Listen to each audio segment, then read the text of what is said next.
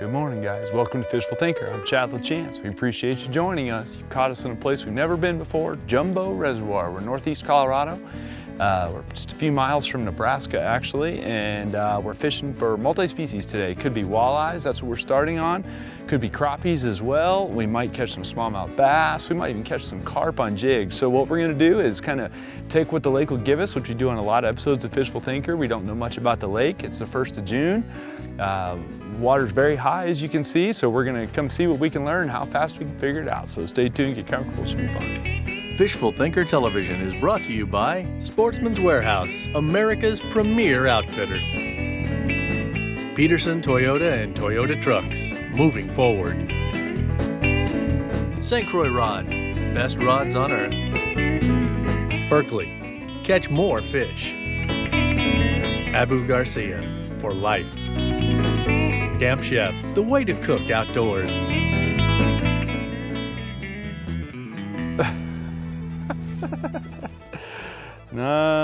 Okay. Thought I had a weed. You got a little tiny crappie. Little tiny gold minnow for a little tiny crappie. Didn't even know he was on there. That's bad. And he swallowed my thing. I wonder if that's what all the ones I marked on the graph. They might end up being that. And you know, we've seen a bunch of fish along here on the graph and I wasn't sure what they were. So the right answer is to put something out that'll always get bit, which is pretty much always a gold minnow. And sure enough, right away. So maybe they're all crappie, but that's okay. Hopefully we'll find some bigger ones. Little tiny crappies, there we go. We've been seeing a bunch of these guys on the graph and I'm getting bit, lots and lots of bites. And you can see the walleye guys trolling back and forth behind us. So far we hadn't contacted the walleyes. The bottom bouncers are catching lots of little baby walleyes. But we've been throwing more jerkbaits and crankbaits, you know, that flicker shad there, trying to see if we can come up with a bigger walleye than what these guys are catching. So at any rate, beautiful little crappies. We keep finding those on the graph. They got to be 10 inches long to keep here, and not that we'd be keeping them anyway, but there is a bunch of them in here. We've already seen a bunch of them, and since we don't know much about the lake, you know, there's not a lot of point in going looking too much at the crappies until we see what's going to happen with the walleyes. But if we keep catching those, we're going to go look for more of them. We do, after all, preach to fish for what's biting. Okay, in the spirit of honesty, we here at Fishful Thinker would like to apologize. We put the boat in the water without thinking straight. I had the dreaded banana in the boat. Camera guy says now I must eat it and then suffer through the rest of the day. It's the worst luck a fisherman can have. I've been fishing for 20 minutes and haven't caught anything, and now we know why. Ay, ay, ay, I'll choke the thing down.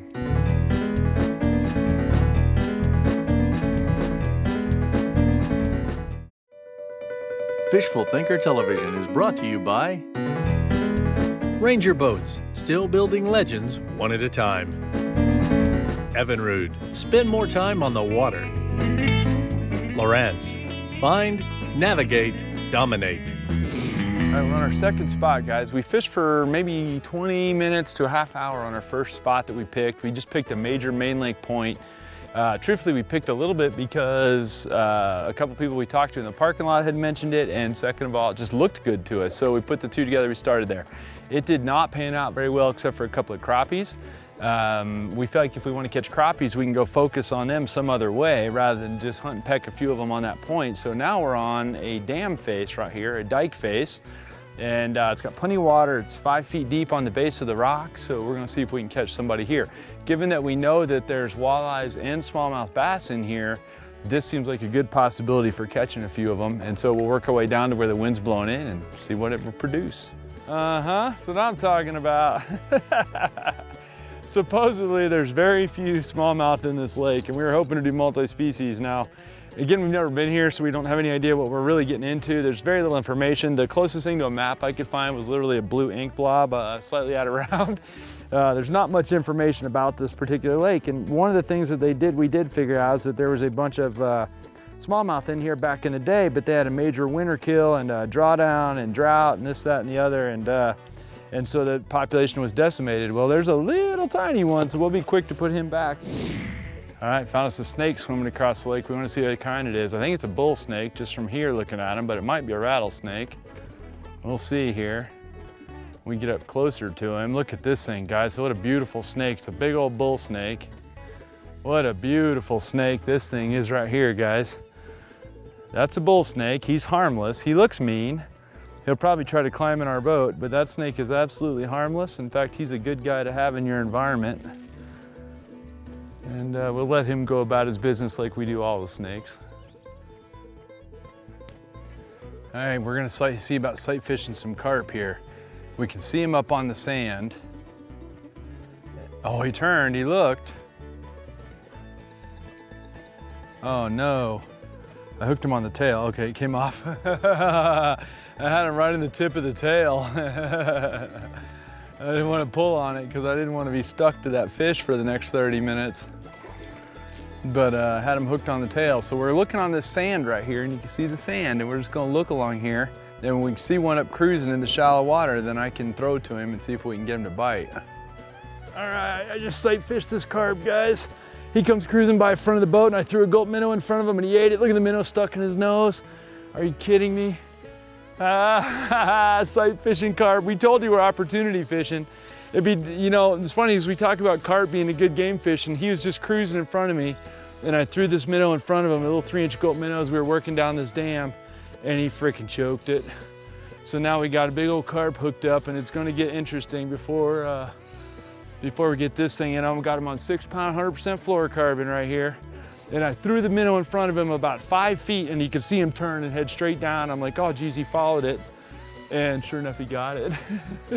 And we've been talking in the past about how carp are way underrated as far as the game fish goes, and sight fishing for them is an absolute blast. And that's a 6'10" medium light, extra fast action rod, St. Croix Legend Extreme. You've seen that's my standard gulp minnow setup.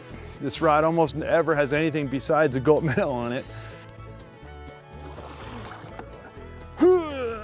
All right. I should have had more Wheaties this morning, guys. Holy smokes. He got a perfect bite on it, and right in the tip of the snout. So we'll throw that out and get him by his gill flap here. Don't hurt him, not in the gills themselves. And big old fat carp right there, guys. So we're gonna get this guy put back, but sight fishing for carp, I mean, how can you beat that? Big old bugle mouth, they call them. And that's a pretty neat fish. Here you go, buddy. Okay, guys, we're gonna sneak back in. And what we're doing is we're just looking for him. And if you can see, the camera's got a good polarizer on it, but it's nowhere near as good as the polarizer on my Costas. Here's a couple of them cruising right here. You can see what we're looking at. There's 1 carp and 2 shad cruising together right there together. The carp's spooking going back. All we're doing is looking for those carp that appear to be feeding, that are cruising along, that appear to be feeding, and then pitch the jig in front of them real sneaky. And that seems to be the best deal. There he goes. Oh, buddy, that's why you go sight fishing for carp. I don't know, that's not a good sign. Out we go again. I have a feeling it's another big one. I got a good look at him as he turned down, but oh geez, it's another big one. That is good fun. Look at him go, bulldogging. Come on back here, dude. Oh man, they're so strong. This is only the 4th one that I've cast to, and 2 of them I've eaten so far. So that's a real good sign. That's a fun way to catch fish too. Around the boat we go. This is the 2nd lap around the boat. Here you go. Come on up here, buddy. Come on up here. Look at the bend in that little Legend Extreme. Whoop, whoop, whoop, whoop, whoop, whoop, whoop, whoop, whoop, whoop, whoop, whoop, right around there. Whoop, got him, all right. Whew. That's number 2, guys. And that's 2, I think, out of 4, maybe 5 that I've cast to. And I managed to hook 2 of them that would come up and eat that little gulp minnow. So what a deal. I mean, people pick on carp and all that, but pick on them all you want.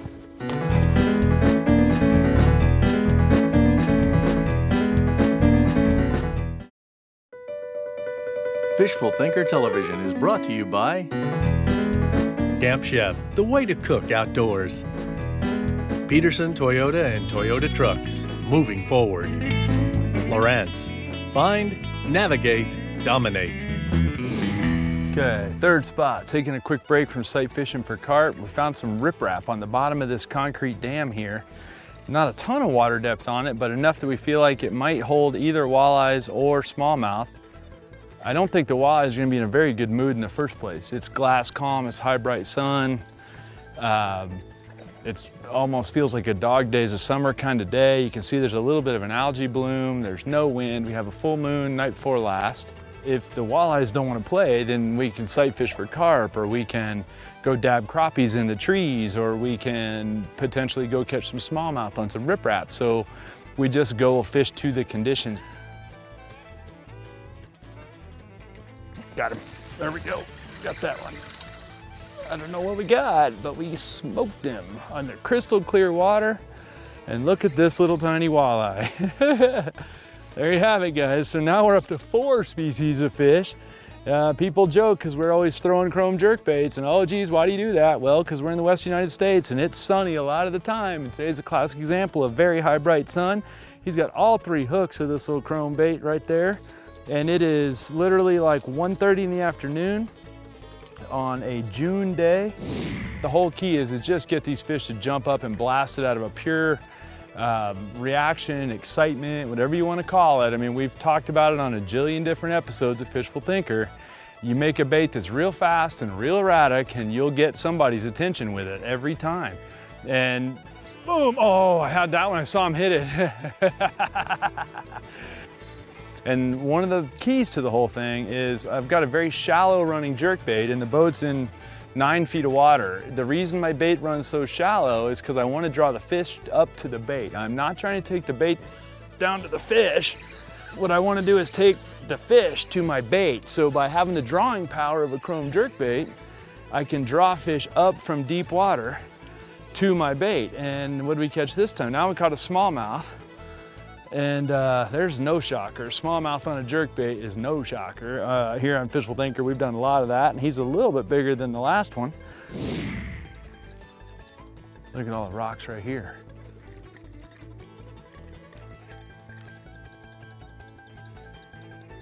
There he goes, boom! I just watched that one come and eat it.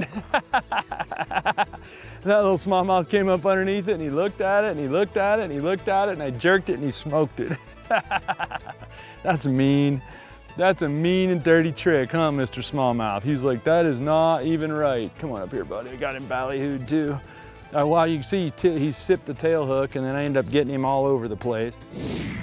But the key, as we've talked about in a jillion shows, is the key is in the pop and the pause. It's not a pull bait, it's not a drag bait, it's not a reel it in bait. It's a jerk bait. You got to pop on the bait, make it brip, brip, and just turn sideways in the water column. That's all we want it to do. We don't want it to move forward. We're not trying to get it out of an area. We're trying to make it look like it's struggling for all it's worth. And you can watch the bait just, I don't want to ever do the same thing twice. I want it to just literally barely look alive. So that's all I'm doing with it. And it just rattles around. It's not moving. I'm not doing this with it. I don't want to do that. I don't want it to swim. I want it to do that. That's what I want it to do. And you do that around game fish, you're going to catch some of them, I promise. Now, I'm noticing that some of the rocks on the foot of the dam are running out as we get farther down it. And I've never been here. I would like to point out real quick, that's the same as most shows we do. We don't know anything about the lake. So we do that on purpose because I enjoy going and figuring it out. And I feel like that's one of my favorite things to do is to go figure out, okay, don't know much about it, let's go see what we can catch. And as opposed to going someplace that I know, and I know the patterns, and I know the good spots and all that, it's just invigorating for me to go try something like this. So we do a lot of it. We fish a lot of dams, we fish a lot of boat ramps, we fish a lot of main lake and secondary points, we fish a high number of channels, we fish swim beach areas a lot, we'll fish any sort of dike or windbreak or tire barriers. We fish those things a lot. Again, they're all multi-species things that we like to do. Incidentally, right where we keep seeing these smallies right here in this one little section also happens to be where we've seen the most walleye along here. So there we go. Oh, he's little. Poor guy. I just saw my line pull straight. Come up here, buddy.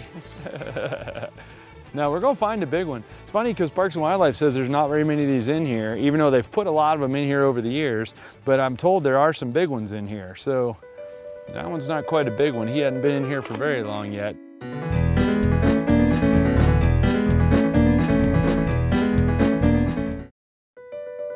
Fishful Thinker Television is brought to you by Sportsman's Warehouse, America's premier outfitter.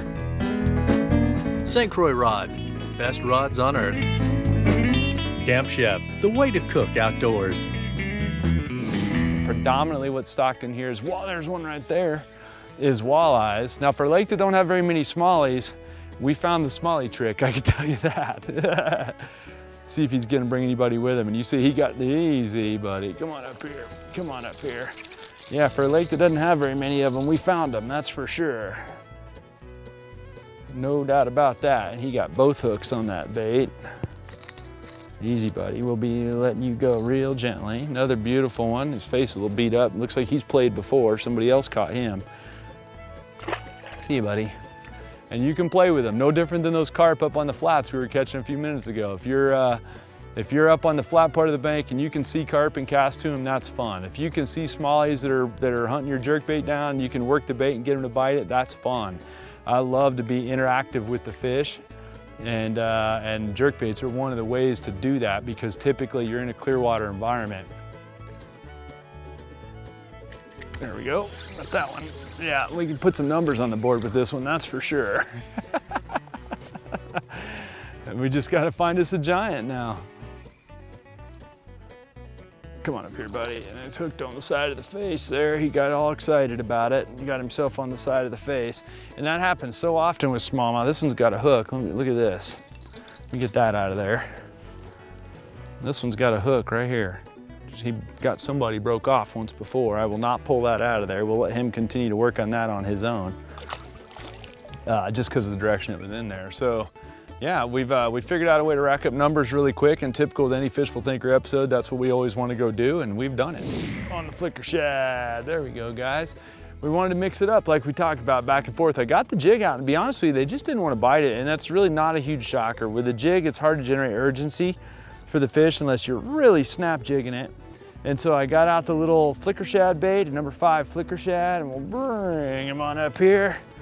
And a perfect little smallmouth right there, and he's right on the corner of the mouth. Be no worse for the wear, but that little perch colored, beautiful fish.